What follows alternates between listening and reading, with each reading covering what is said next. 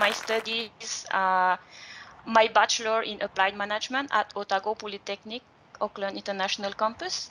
And I apologize in advance, Chris, because I planned my presentation for 10 minutes exactly. I will try to go a bit faster for more questions. Okay, so today I will introduce the project that I conducted on campus with a focus on working towards the 2030 goals. The first thing that I did was asking myself, how can we work towards achieving the 2030 goals? And the first step for me was to define the current situation of the campus in terms of sustainability, determine which area can we action on and which one of them needs priority. For my data collection, I used observation, online research and literature, study of available reports. I made a survey, and the most important one, meetings with stakeholders. So the first step was for me to study the reports provided by the facilities managers and having further discussion with him. And from that report, I found out that OPAIC already actioned on energy saving, procurement, and waste management. Although the recycling of food waste on campus is not active anymore.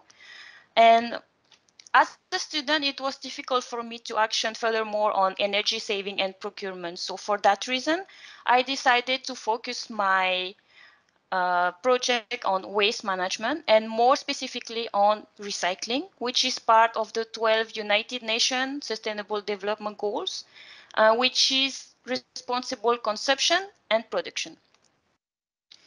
The first meeting that we had was with Reclaim, which is a company that collects waste from organizations. And our topic was recycling. And the first thing to know about recycling is that the first step to reduce potential waste, and that raising awareness of the users is very crucial for the whole process. In addition, the cleaning company plays a central role in the project, and of course, we needed effective recycling stations. We also talked about the recycling week, which took place last week, and we discussed about the different actions that we could implement on campus for that event. The next thing that I did was studying more the waste management at OPAIC, and with observations and further discussions with the facilities manager, I could say that the recycling process was unclear. In fact, although we already had 3 different bins to sort paper, recyclable items, and general waste, I could say I found out that paper was indeed collected by Reclaim. However, for the recyclable items and general waste, they were gathered in the same rubbish bag at the end of the day and collected by Auckland Council as general waste. So basically, the only material that was collected as and recycled on campus was paper, which was for me an important serious issue that we needed to assess urgently. I decided to investigate more about the cleaning company, and even though they already claimed that they requested the adequate bags to sort the recyclable items from the council, my observations show that their performances do not meet OPAIC requirements. But despite that, we decided to run a recycling station trial on level 1. We applied the Plan to Check Act model.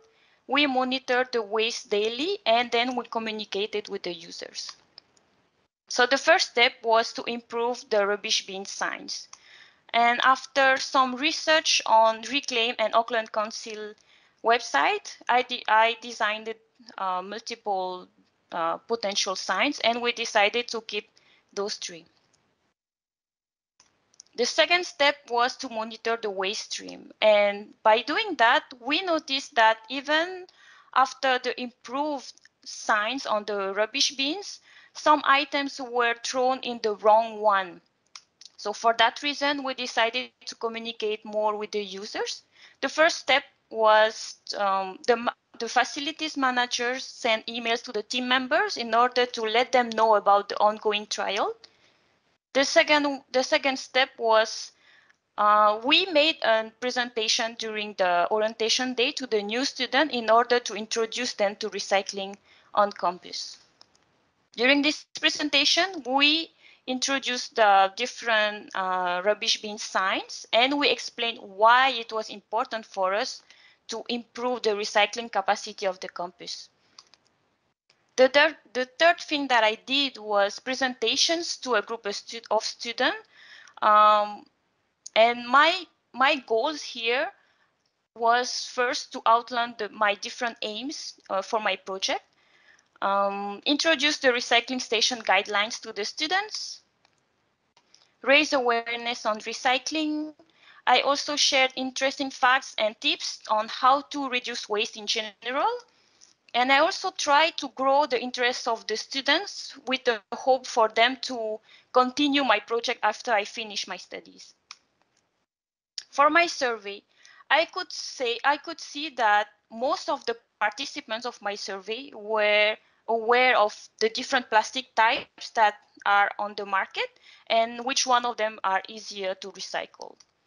And despite some confusion, most of them knew the difference between compostable and biodegradable. And from that point, I could say that this group of students has a strong base to successfully sort waste on campus.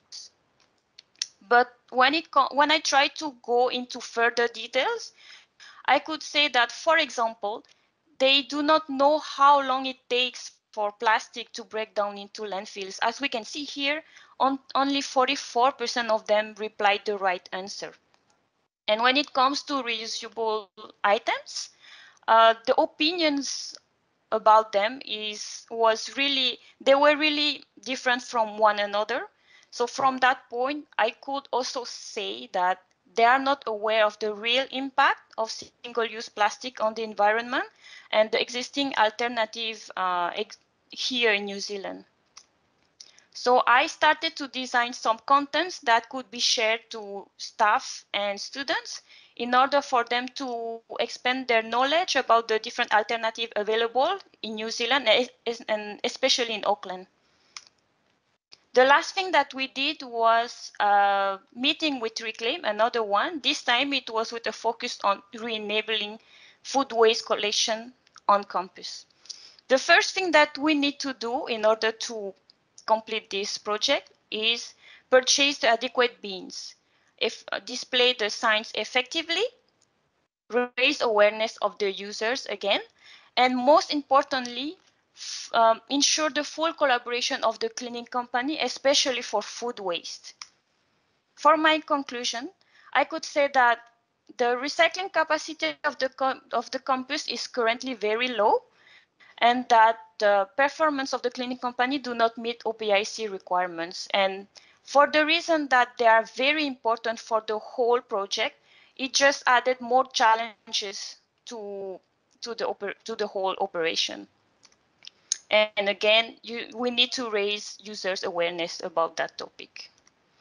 So for my recommendation, I will say that we need to first re-enable food waste collection on campus by buying purchase the adequate bins, display the signs effectively, educate the users with the help of Reclaim, and ensure the full collaboration of the cleaning company. We also need to monitor the performance of the cleaning company to ensure the full success of the project.